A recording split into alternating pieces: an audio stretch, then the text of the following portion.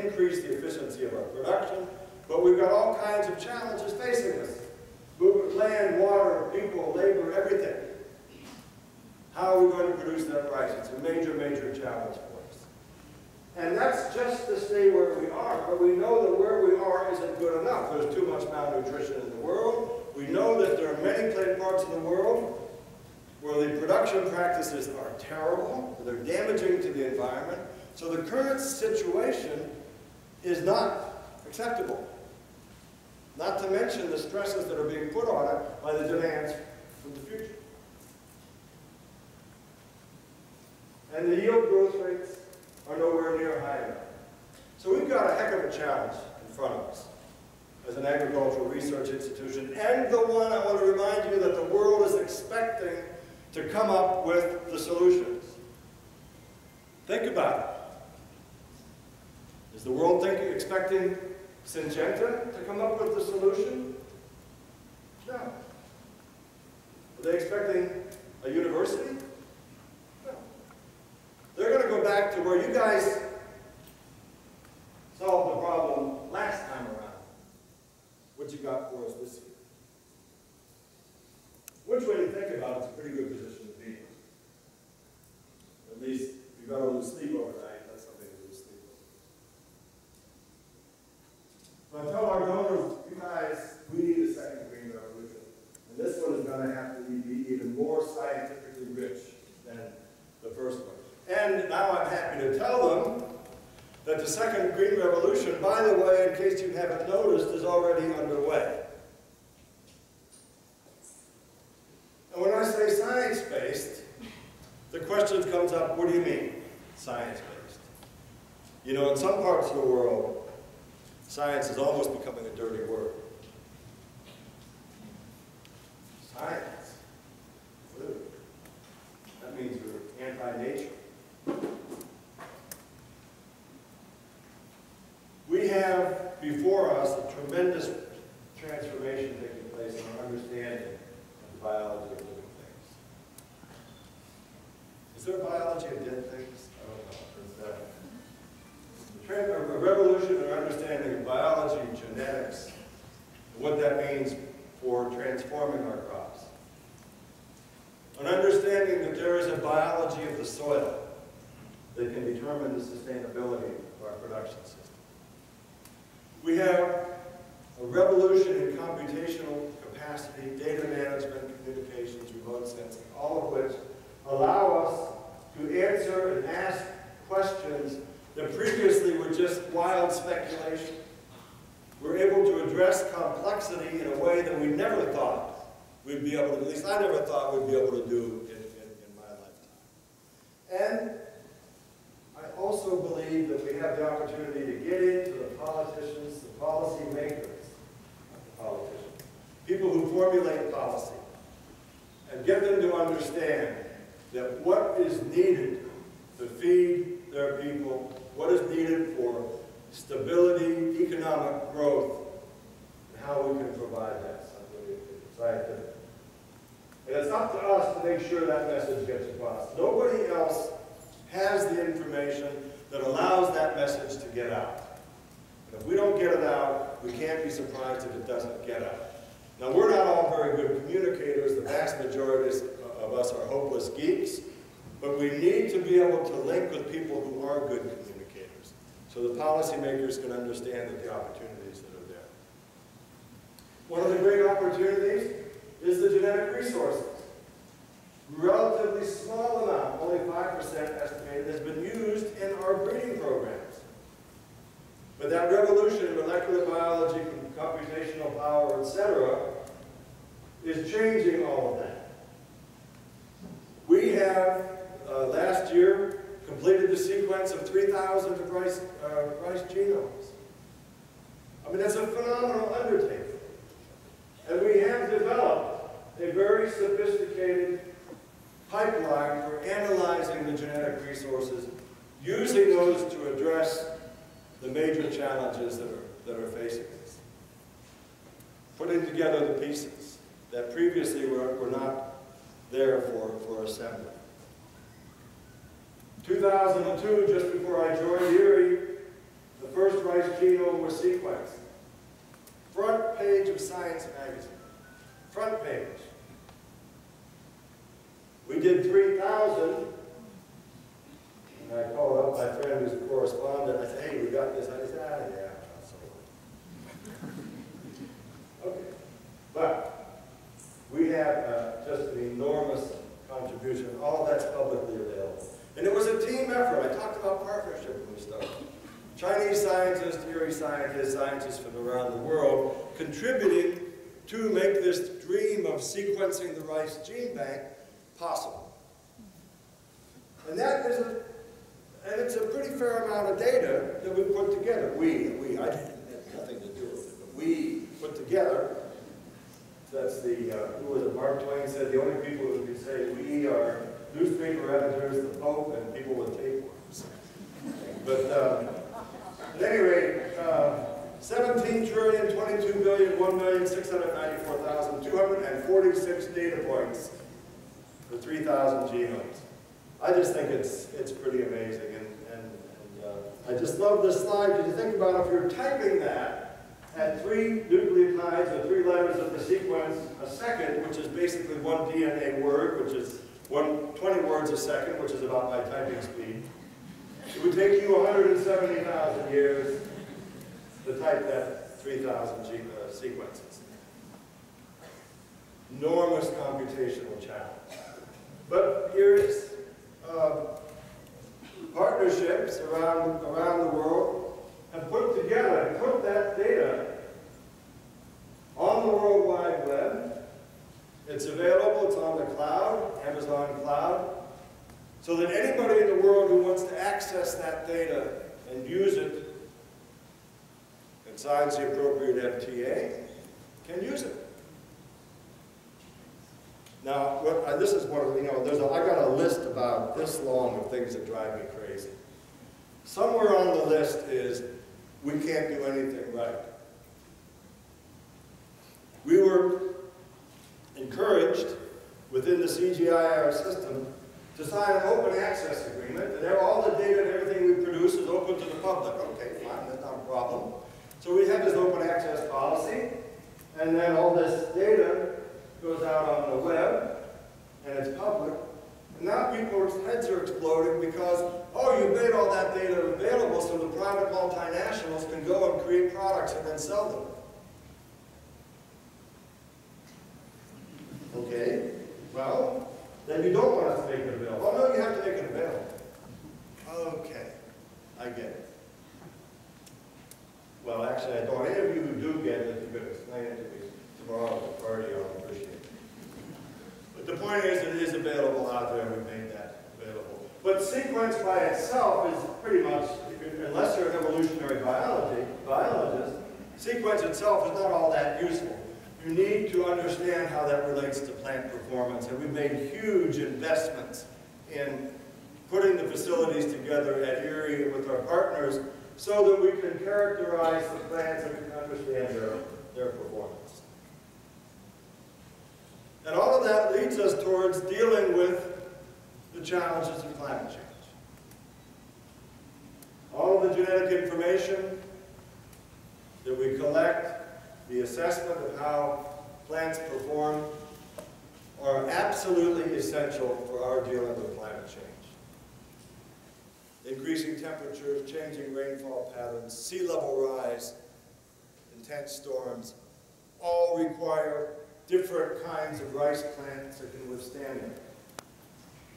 We're the people who can develop them. So we're in the process of making our rice climate ready. The beauty of this, and I used to call it the convenient convergence, is that the same problems that were challenging poor rice farmers today, droughts and floods, are the same problems that will be challenging the world in the future, of changing climate, droughts and floods. And I thought it was a convenient convergence that we could work on problems that were critical to today's poor at the same time as we solve problems that will be facing the world because of changes in climate change in 20 years. Convenient convergence. Then Al Gore came out with his inconvenient truth, and I had to stop using that. So. But I was using the word convenient first.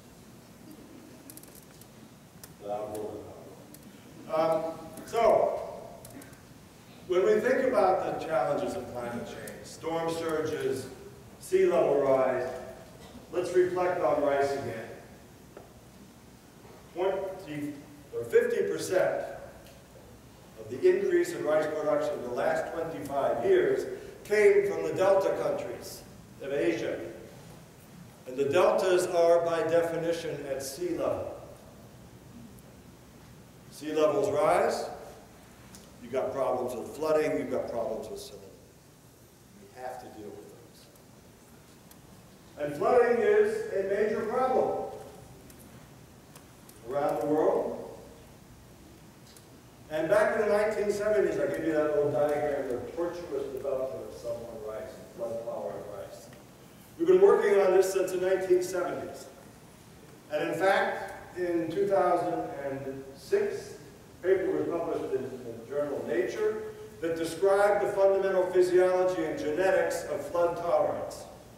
After multiple failures, we were able to sequence, I love being a part of it, we were able to sequence the gene and put forth some hypotheses about how it worked, and actually at the same time incorporate that into varieties that farmers would grow. The original sub-1, or the flood-tolerant rices that we tried to develop, some of them tolerated floods pretty well, but they were essentially inedible. I was told once that they took a sample of this to people and said, how does this flood-tolerant rice look and taste? And they said, took one bite of it and said, this rice is so bad my dog wouldn't eat it. Now, I'm not sure if that's an accurate quote. They might have said I wouldn't feed it to my dog. But either way, pretty lousy. But the point is that, one of the points is that the science that we had to do in order to create a flood-tolerant rice was pretty sophisticated. It was so sophisticated that it made it into the premier scientific journal in the world, Nature. And in that paper was almost heresy. Because in the same paper that reported the basic science, they talked about how you could take that finding and put it into varieties rapidly so farmers can benefit from it, the poorest of the poor.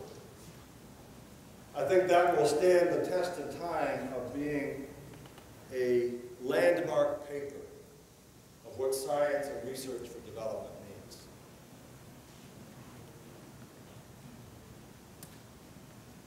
And you've seen this slide many times. I like to say, of course, that the plots with the yellow labels have the flood-tolerant gene in them. The plots with the white labels don't have the same varieties that don't have the gene in it. You don't need a statistician to tell you which one's better than the other. And that was great scientific work. I saw this field in my first year as Director General. And when I went out with Dave McGill, Abdel, and Sadat, went out, looked at that field, and I said, man, did I pick the right job. You see that and you say, this is transformational. If you know that the millions and tens and hundreds of millions of people who suffer from floods every year, we got something here. And this will make a big difference. And in 2008, we took it out to farmers' field. We, again, editorial, don't take one. We took it out to farmers' fields in eastern India. This is what the field looked like after 2 floods. It looked terrible. Looked like those were the flood-tolerant varieties in the field. Neighbors laughing, saying, plow it up, and then our friends, our colleagues in India saying, well, just give it a chance. See these little green shoots there. So this farmer, Mr. Paul, listened to us. He didn't plow in that field, and this is what his field looked like in October. Complete recovery, a very decent yield, and that is moving like wildfire across South Asia. Bangladesh, India, Southeast, also in Indonesia, Philippines, and Vietnam. And I tell our donors that the day that Mr. Paul did not plow the day the second Green Revolution started. These farmers were left behind by the first Green Revolution. They did not grow modern varieties because they would not yield, they'd be killed by the floods.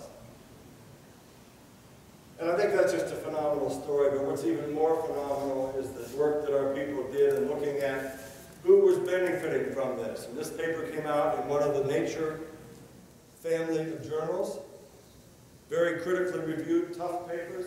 And I received that last year, looked at early last year, as when I receive a scientific paper, I give it incredible attention.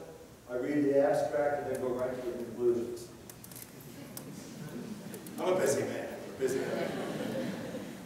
And when I read that last paragraph, and it said, this study indicates that scheduled casts are likely to be major beneficiaries from the spread of this material, I literally got my hair on my arm stood up.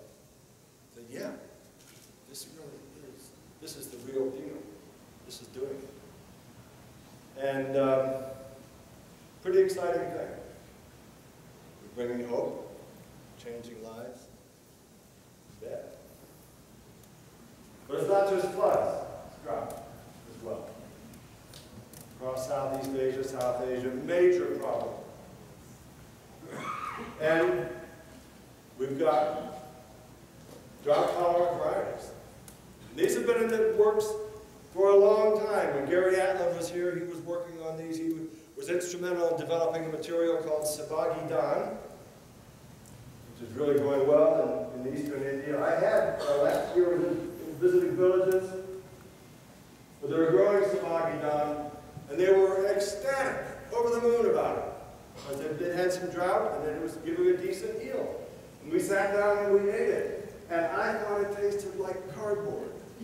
Oh, terrible. And then so I asked them sort of, well, what do you think about the quality? And they looked at me and they said, well, it's a lot better than nothing. Well, okay, you got a point. What's really exciting, though, is that because we understand the mechanisms of drought and flood tolerance, we can combine them. And we are now in the very late stages of preparing to release varieties that tolerate floods and they tolerate drought in the same variety. Because farmers, if you're living in a lousy environment, they add insult to injury when they handed out those environments. Because you can get a flood in one season, and then later on in the same season, you'll get a drought. Now we've got materials, and we thought, we talked to people in the late 80s, early 90s, we're going to get drought and flood tolerant in the same variety. They're going to have you committed because you're a complete lunatic. Fact is, now because we understand better the genetics, heritability, physiology, we can do that. And that will be, again, another set of transformational technologies. And a few weeks ago, I was in Odisha. Matthew mentioned I got an honorary degree there. I really wanted to go out and talk to farmers, which is my favorite thing to do. And I was talking with these women, and they had been growing the flood-tolerant materials, and they were really excited about it. They got great yields. It turns out, paper that the same group that did the earlier paper I talked about, these people are adding fertilizer to the crops, are getting better yields, etc. I said, what are you doing with the extra money? What does this mean to you? They looked at me a little bit like I was kind of thick in the head, which I get used to being looked at like that. And they said, well, it goes to our household. I asked the men, the men in the department had the women department, I asked them each the same question, what are you doing with the extra money? And then for the men, I kind of winked and said, have a drink it a little bit, and they looked at me with horror, and they said, are you kidding? It goes to our household, it goes to our family, to our kids. I asked the same thing to the women. They said, well, it goes to the household. It goes to our children's school fees, clothes, books. And this then clicked with, some of you went to David Visa seminar, Randy Barker's seminar, alias, on the loop surveys from the Philippines. And if you paid attention during that seminar, it turns out that the real beneficiaries of the adopters of the Green Revolution were not the farmers themselves, but it was their children. And that's what really hit me when I was talking with these ladies, that it's about the children. The farmers' lives are set. The adults' lives are set. It's their children's lives that will really change. And one of the women, the one on the, right in the middle of the printed sari, she said to me also, it means the end of poverty. And here are these people living in unbelievable poverty. And she said having a reliable harvest was the end of poverty. And so I asked, what it meant. She says, well, it means that we'll always have enough rice for the whole year, so we won't be poor anymore. Another kind of indication poverty is always relative. And it was pretty moving, I have to tell you, to know that I was played a small part in what, from her perspective, was an end to poverty. But again, poverty is not just about money, it's not just about calories or kilos of rice, it's what kind of rice you're getting. We have created rice that has high zinc content, high iron content, high beta-carotene and vitamin A. We know we can address these major scourges of poverty. But it has to get around the world. These rice materials have to get around the world. With our partners in GRISP, we have set up a network where genetic resources can move freely around across our partnerships. These are essential to having the kind of impact we want to have. But it's also not only about variety. I'm going to go over time, but then again, we've got to move over time. It's a very long introduction from Matthew. It's his talk. Those of you from Transport or PPS who want to go after Marianne, I hope you're in the doorway. But at any rate, managing the crop, the essential part of transforming lives. And the problem we have is that farmers' fields differ. And the recipe in the past has been to have one solid recommendation for everybody. Everybody got, okay, you're going to put 3 splits of nitrogen, how many kilos, and that's it. Spacing is the same and irrigation patterns the same, but in actual fact we know that that's not the way the world works. We just have to have the way, the tools, the means to understand how to provide recommendations that go into individual farmers' fields. So for 25 years we've been working across Asia primarily, trying to understand what were the parameters that drove optimum yield in a particular field. Now, I hope you picked up a pattern here. Over the last 25 years, I don't think I've talked about any significant piece of impact that we've had that took less than 20 years. It's a long haul. But anyway, we came up with our scientists looking at what made the fields different in terms of their management requirements, came up with really quite a set of sophisticated tools to allow them to make recommendations or develop tools that allowed farmers to make decisions that were suitable for their fields. Came up with all kinds of neat manuals and CDs and all this sort of thing that would help farmers make decisions. Didn't actually get out to the farmers very well. It wasn't until we started to pay attention to the mobile applications. It occurred to some of our scientists that, hey, every farmer has a mobile phone. Maybe if we use the mobile phone as a means to interact with the farmer, we could get information out to them and they could make their decisions, providing the information for their farms and getting the recommendation for their farms. And that's the sort of thing that we've been doing. And it's actually going, it's a pretty exciting set of technologies that a farmer who's sort of literate, but probably got a kid who knows this stuff, how to use the phone and everything, quite sophisticated, can actually interact with our systems that have 25 years of modeling, database management, systems work, and ask the question, how much fertilizer should I put on my crop when? And get an answer that the farmer could understand.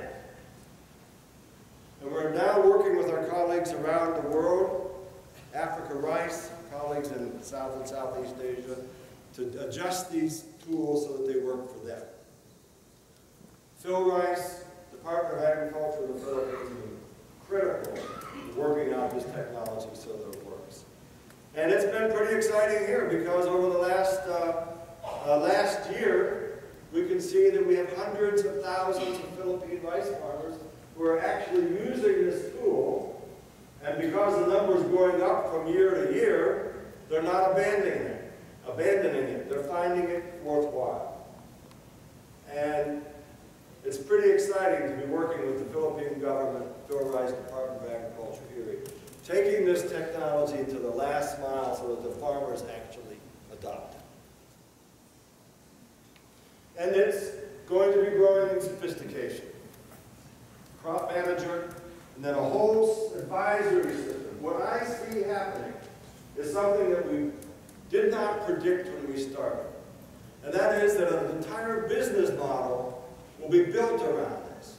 That there will be people working in the countryside who will provide services to farmers. It won't be individual farmers necessarily calling up the service, but there will be people providing packages that will allow farmers to get good information about their crops in their fields. So it's a pretty exciting time of events for crop management. People generally think about agronomy and crop management, except for a few select people in this room. It's pretty dull stuff, dull as dirt. But in fact, it's extraordinarily exciting. As a matter of fact, today's soil day. My wife, Kristen, reminded me of that as we were driving down Peel Garden. I don't know how she knew it was soil day. And I said, where'd she get the dirt on that? And it went down about as well with her as it did with you guys. There is no sense of humor in this. But anyway, we see the whole crop management approach changing dramatically as the years go by. And I think it's the role of an institution like IRRI to think at the global level. And we've been bringing together, along with UNEP, large companies in the private sector, key national systems around the world, to create a sustainable rice platform that will in fact provide the means to systematically, over very large areas, reduce the agronomic footprint of rice production.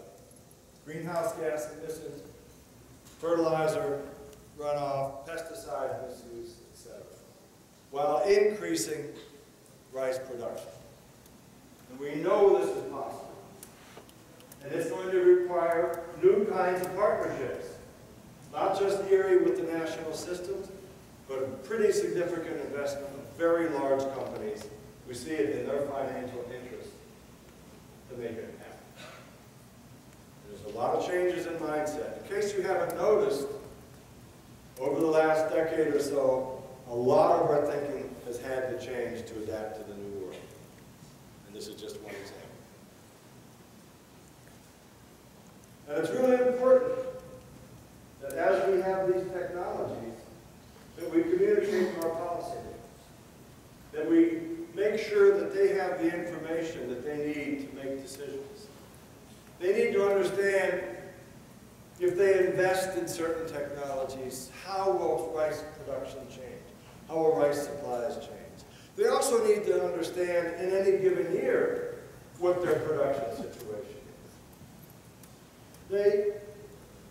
They just, look, they got to know how much area is harvested, what to expect the yield to be, what they expect the production to be. The problem we have today is, Minister of Agriculture says, we're going to have to increase our production by 25,000 tons per district in the next year in order to meet our food security needs. And everybody says, yes, sir. And come times to report the yield data, production data.